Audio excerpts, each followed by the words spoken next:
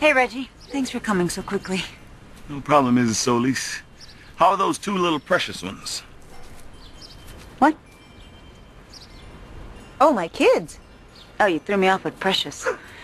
They're the least of my problems. We've taken in a teenager. Ooh, sorry to hear it. Yeah, she's been using this to sneak out at night. That's why I want you to take it down. She climbed down this trellis? Yeah, that's what she said. Okay. It's just that it's pretty beat up.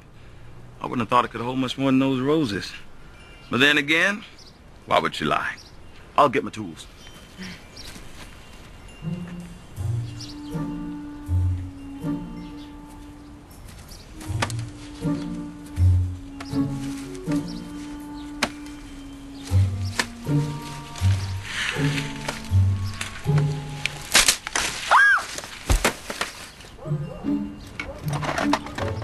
I'm telling you, she opened her eyes. For at least 10 or 15 seconds. She called me Dad. I believe you. What does it mean? Well, in layman's terms, drifting in and out of consciousness is better than fully comatose. Our main concern is the intracranial swelling.